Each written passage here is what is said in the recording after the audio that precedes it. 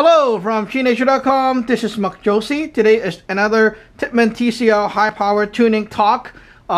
We tried to tune the gun to high power. As you can see in the past, it can reach up to 34 joules with breaker balls.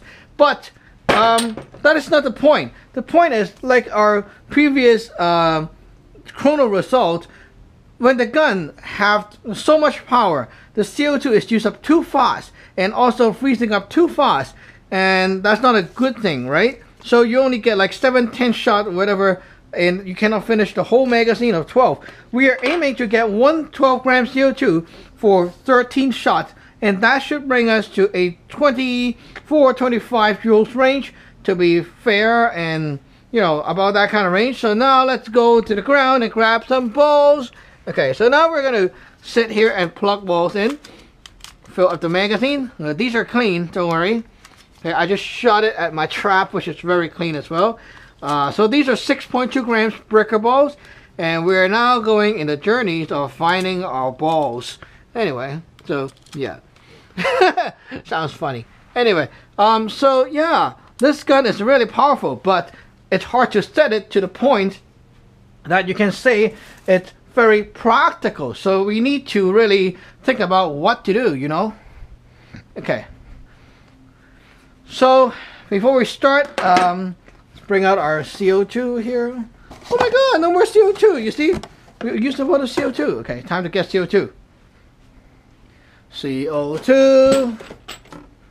Okay, Crossman CO2, fresh and new. Okay, check this out. Fresh CO2, and don't forget that the adjustment for the CO2 size, just like a TIPX pistol, you better adjust this properly, or else it will really fail badly on you. It just failed on me before this video was made. Okay, anyway, adjusting it to lower pressure or lower power, you got to go like that and tune it down. So I'm just gonna do it about 1.5 turn. Okay, so basically not higher the better for this screw. Sometimes I try higher, you can go over the 35 joules mark, and then it starts to get lower power again. It's more like a balance that you're seeking, not the further that you have to plug the thing. Okay, now I'm thinking at this power level I will get all these 280s and such. Okay, very nice. The trigger is just having a tiny play, which is awesome. Okay, let's see chrono result. We're aiming for about 280, 290-ish, which is about the 25 or 24 joules mark. If we can shoot that and empty all 12 rounds here, that is going to be the most optimal setup so far. Okay, so let's go. No leaks. Very nice. First shot, 274. Whoa, too high. 330, still too high somehow. 319. 307. 297. 300. 309. Hey, this one is pretty nice. 263, 243, 200, 190, and I think we're done. So did we actually finish all the balls here? Yes, we did. Okay, very nice. So we're at the 25 joules range, and it did finish all the balls. I think for the as you see at the lower side, like the last few shots, it's starting to get very weak too. So I think just to detune it one more time. Okay, I would like to detune it a little bit more. So tweak this one over here. Okay, half a turn might get me there. Okay, let's get a new CO2 going, guys. Okay.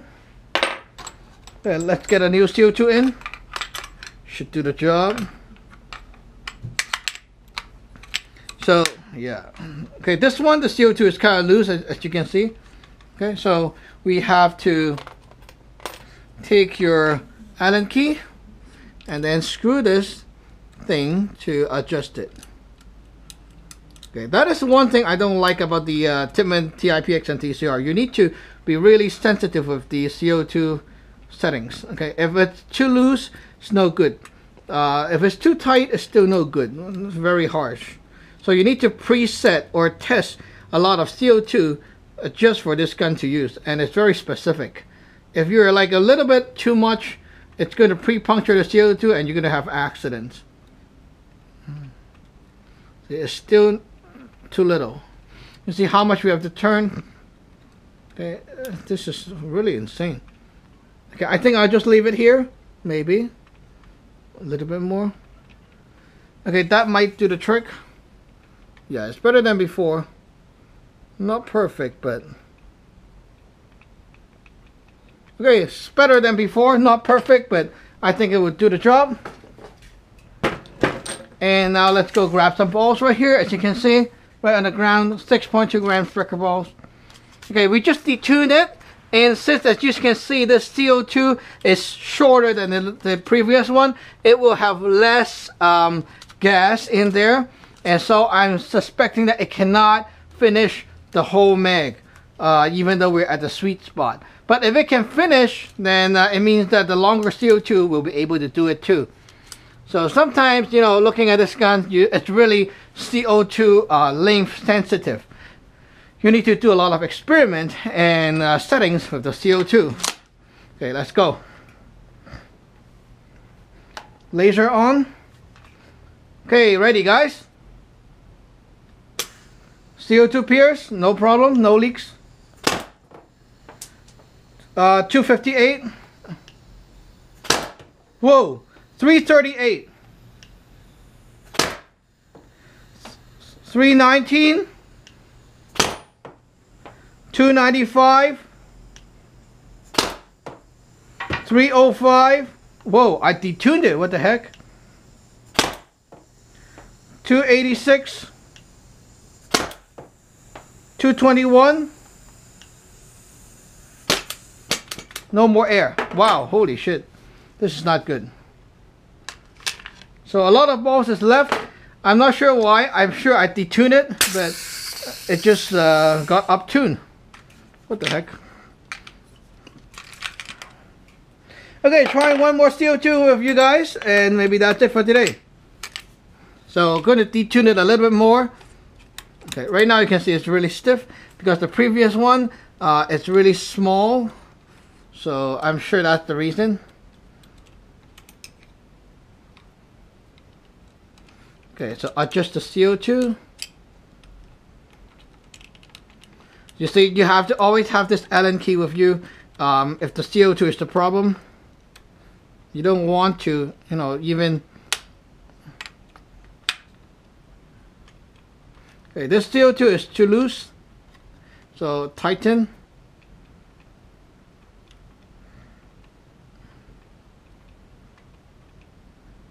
Okay, maybe leave it here. That should do it. Okay, that should do it. Okay, so we're gonna detune the gun a little bit more today and see what happens. Because somehow the more I detune right now, it's still shooting that surprise 338, 330-ish FPS. And I don't want that to happen. I want it to shoot lower. So it's having a velocity spike there. I'm not sure why yet, but definitely not good. Okay? And you see the first shot is 258. So it's surely going to perform lower power, but somehow the spike is there. Maybe the regulator is working up or whatever. I don't know. Okay, let's do a little bit more detune here. So sticking this thing in, finding that sweet spot. Okay, detune it halfway more. Okay, let's see what happened. So this is our last CO2 of today, detuning. Okay guys, let's go. CO2 pierce. Whoops, didn't put the mag in. Huh, stupid me. Okay, first shot is fired anyway. 230, 227. It's better. 314, sorry, 330, 27. Okay, 305. 314 again. 302. Okay, a lot of threes. That's really nice because it's consistent. 291. That's better. Okay, 242. 215. No more. Okay, still not good. Still have balls inside. Still not good. So the detune is not successful. As you can see, the CO2 is going fast and very cold as well. I don't know what happened, but I keep detuning it and it's not doing the trick today. Okay, so more work to be done. When I find the sweet spot, I'll showcase it again in a video. Just that this video is one of the video I'm showing you the progress of the detuning and how frustrating it can get. So if you're actually doing it at home, you see how many CO2 can go through just for detuning. So today, actually, before making my first video, I'm getting a nice result with 13 shots per CO2 and getting all the 280s. But right now, after a little bit of tweakings, somehow everything just falls apart and it never performed the same again. My suggestion right now is leave the gun there for one day. Tomorrow, we'll try again. And this Tippmann TIPX and the TCR have common issues, which is after the tuning, okay, you will shoot very hot. And then you put down the gun for a night, let it sleep, do nothing, and then the next morning you try it again, the FPS will drop right away and then go back to the normal state. And then the next day you try to tune it up, it's going to work up like that again. So that's one thing I really don't like about the TIPX and TCR. It have that jumpy FPS that is hard to grasp on.